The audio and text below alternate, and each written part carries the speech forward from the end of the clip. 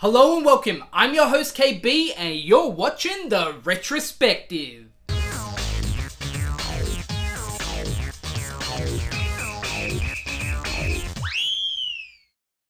Crow is a perfect example of a 90s property which is almost completely faded into obscurity. Now, as a kid I enjoyed watching the show and have fond memories of it, but as an adult I've struggled to find anyone in my social circles who even remembers this show. The show, simply named Crow, was a children's animated TV series produced by Children's Television Workshop and Film Roman and was first aired in 1993. The show has what I consider a pretty cool and interesting setup with the character of Phil, a woolly mammoth who's revived in modern times and tells tales of his prehistoric friends. If you look beyond the goofiness of a talking woolly mammoth, which is revived after being frozen in ice, it is a pretty different idea for the time and made for unique storytelling. These stories revolve around Crow and his friends in their home of Woollyville. Crow, whose name is taken from the term Cro-Magnon, a primitive Homo sapiens species, is adopted by a more primitive Neanderthal family whose limited intelligence is a source of much of the show's slapstick humor. When Cog jump on board, Rock gonna fly real far, all the way to cave. Jump! Yeah! Ouch. Og thinks Spoon thingy need more weight. Jump! Yeah! More ouch. Spoon thingy need more weight. I'm willing to bet life on it. Ouch!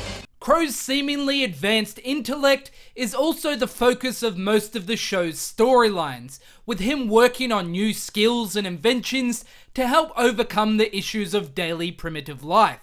The show also has some educational elements, like Phil explaining to Crow, and thus the audience, how certain items work. You see, when you blow on a whistle, the air vibrates and makes a sound. All sound is vibration, you know.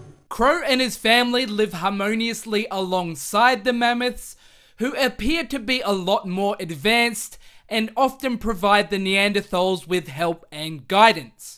Crow is often joined throughout these stories by his mammoth friends, which include the young Packer and Steamer, as well as Phil, who's relaying these stories to the audience. In modern day, Phil also befriends humans Mike and Dr. C, whom awoken him from his frozen slumber.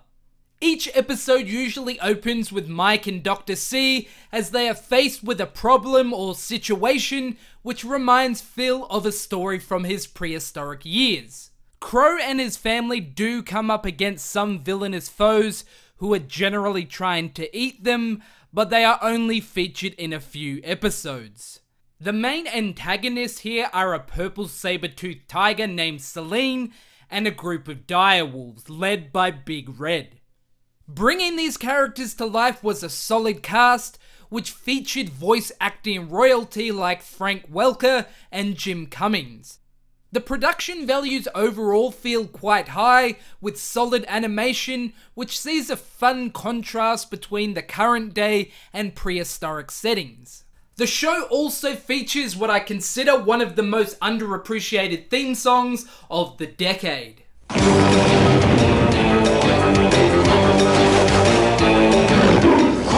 Was a smart boy, had a lot on the ball, but the family that took him in was total Neanderthal.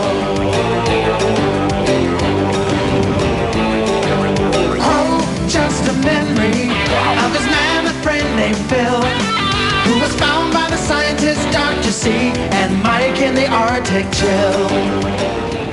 The show is very well done and is pretty fun to watch, so I'm not entirely sure why it didn't catch on with audiences.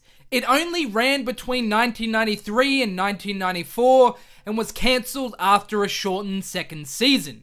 Of the 20 episodes produced, only a couple of episodes were released on home video, which today are nearly impossible to locate. Now, I would be super interested to see this show released on DVD, but that's highly unlikely. So listen as Phil takes us back to wonders of long ago, and weaves a tale of Woolly Bill and an Ice Age boy named Crow.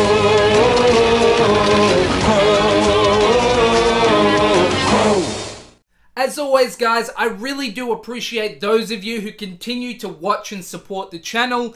If you haven't done so already, please subscribe to the channel, and I'll catch you guys on the next episode of The Retrospective.